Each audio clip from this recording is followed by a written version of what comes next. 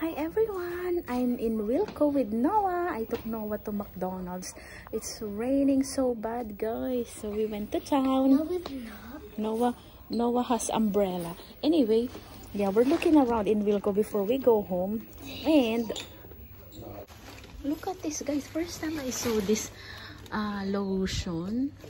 Illuminate skin. But it's normally 8 quid. Oh my gosh. I never seen this before. I will try to smell it. But that is good. Sorry, Nak. And no one wants to go to Poundland, guys. So, it smells amazing. Care Radiant Glow. It smells amazing. But I have so much lotion, so I'm not getting any. Oh my god, the essence thing has been damaged. It's a damage, anak. Okay, my boy, let's go look on the cleaning aisle. This is Wilko's washing up liquid. So they've got the original. They're £1. And look at this fuchsia, acai berry, and peach and rhubarb. It's very Barbie color. So, I'm not sure if it's a layout. 750 ml, guys, for that. I might try this Barbie color. It smells nice. Come on, anak, baby. What's this one? £2.50. Active Fresh Room Spray. 250 half price? No. £1 off. Right, let's go get this. Is this the cleaning aisle? No, this is the cleaning aisle. Right, is that the one? I think that's the cleaning aisle. They have the thingy version, guys. A floor cleaner. No, all-purpose cleaner. They have the thingy version, guys. A floor cleaner. No, all-purpose cleaner. Oh, there's a lot of, look guys, there's a mango, papaya, apple and apricot, peach and rhubarb, and that's the one I'm gonna get. I still have a lot of washing liquid at home, so I'm only getting one just to try the scent, you know. Come on then, baby, no. Baby, no ako. I'm gonna get a wipes, guys. So there is a fragrance, and this one is sensitive, fragrance free, the pink one. 70p for that. I'm gonna get the fragrance because it's not for a baby, just to wipe the hands or things like that. So I will get 3 pieces. Now, can you please get one more for mom? One more of what? Of this one wipes, please, for mommy. One more. Thank you very much. Thank you. I don't know what's this, guys.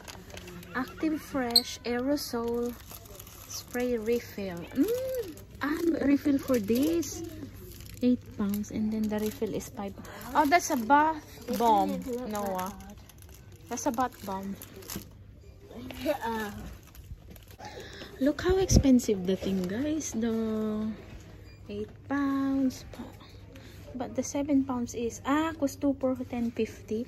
I was telling my mom I only used the Poundland one because I said to her it's so expensive. Look, it can be 10. There's a cheap one for like that if it's on offer, you know, 2 for 10.50. So it's work out 5 something. But look at that, £9. There's a cheap one for 5. So 8, you know, £8. And then I have to dye my hair every 2 weeks because of my gray hair. So I just stick to that's the bottom one is the cheapest, £4. Right, I'm just gonna get the one in Poundland. Let's go, Noah. Oh my god, my things are falling. Look how expensive now the shampoo, guys. Super duper. This is so good. $2.75 half price. Pantene. Okay, my baby, no. Noah wants to go to Poundland to buy a toy.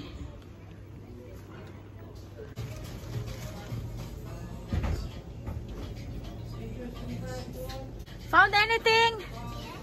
Which one is that? Oh, oh.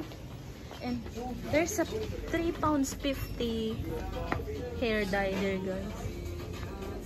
How nice this color. Nice color.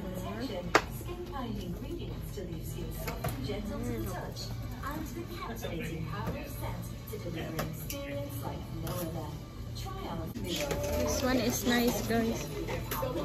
And then, oh, I've got a toothbrush, £1.25, £1 for the toothpaste. And show them what you're getting, no?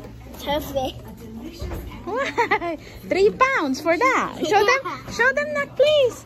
For £3. It's weird. Why are you laughing? Why do you want to go home? I think they're £4. Yeah. £3, I think.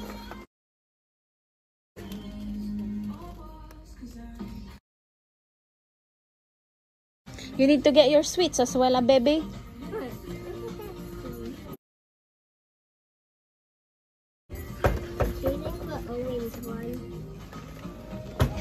I don't know why these are supposed to be upside down.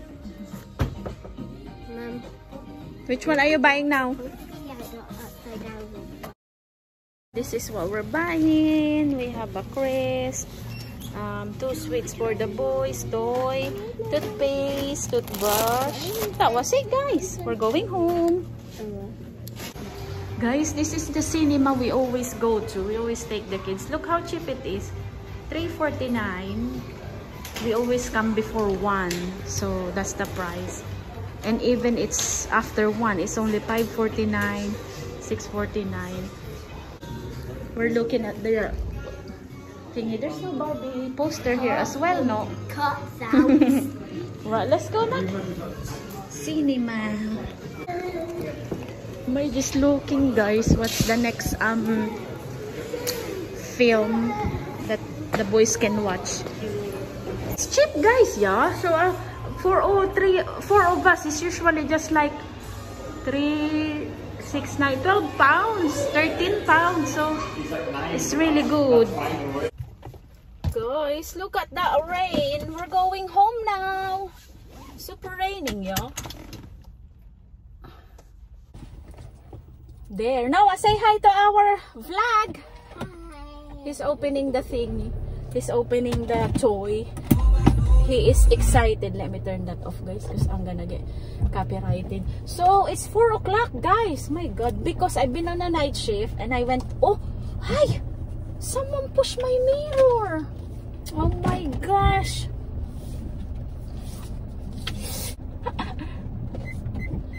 Someone pushed my mirror, guys. I need to come out of the thing. Wait a minute, guys.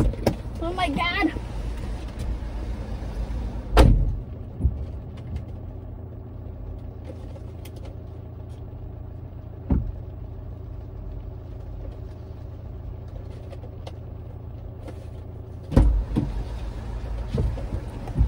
Okay, guys, I'm not sure. I think it's the man next to me, but anyway, it's okay, no problem.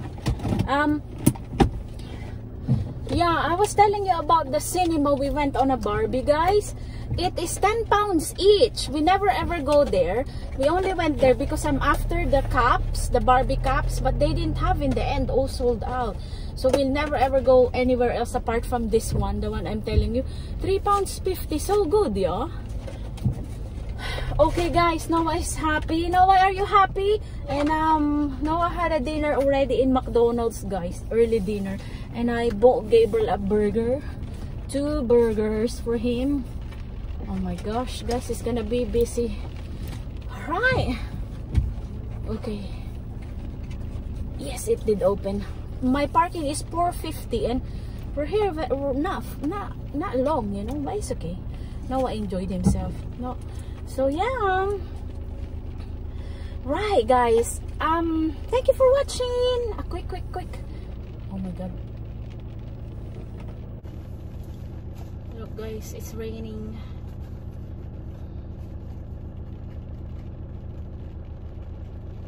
They are raining. Okay. Oops.